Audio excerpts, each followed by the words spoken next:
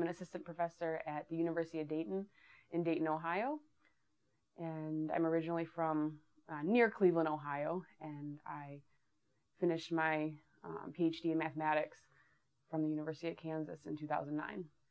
I did an undergraduate in mathematics at Miami University in Oxford, Ohio, and then came out to Kansas for my PhD in mathematics.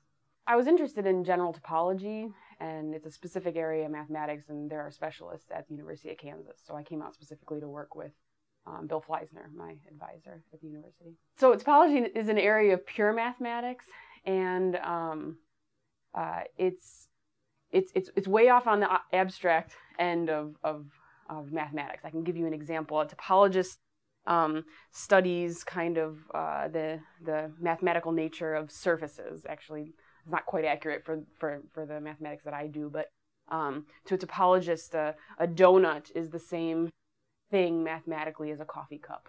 I did an undergraduate degree at Miami University and was exposed to some areas of mathematics in the later years of the degree.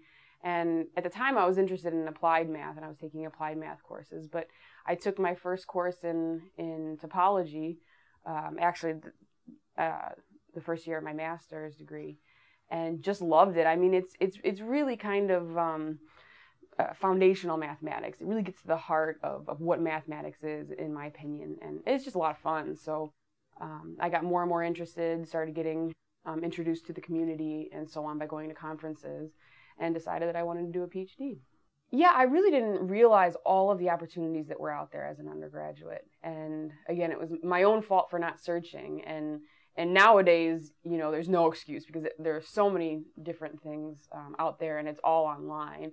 But yeah, there are tons of career paths for undergraduate majors in mathematics, especially if you have some programming experience like I did. But I didn't really know what I wanted to do, and yeah, so it was, and I loved math, of course. So starting a graduate career in math was an easy thing for me to do. And then I got exposed to teaching, of course, during my master's, which I realized that I liked a lot. I never had thought that I'd be interested in teaching, but once I did it for a couple semesters, I thought this is not so bad. To me, a PhD in math and a career as a math professor was something that seemed just way too hard. I mean, I thought you had to be a genius to do that sort of thing. And it was real. I mean, through my undergraduate at Miami, I still maintained that position. I never really thought I was smart enough to do what they were doing. And although they were my role models, I didn't until I started my master's and really became close with some of the people at Miami. And they told me, they said, you should consider getting a PhD. I mean, I never thought that I could do something like that. So, yeah, I had a couple advisors at Miami, in particular Sheldon Davis, who really, kind of pulled me aside and said, you can do this. You've got talent, go for it. So then then it seemed more realistic at that point. I know most about the academic professions, and that's what I'm in, but I do know that there are plenty of other opportunities for math majors out there. I mean, the government hires mathematicians to do research. I mean, you can do math research out in industry. Math research doesn't just happen at a university. Actuarial science is a big area. So insurance companies hire actuaries. I mean, if you can solve problems, you can do well in any different context, right?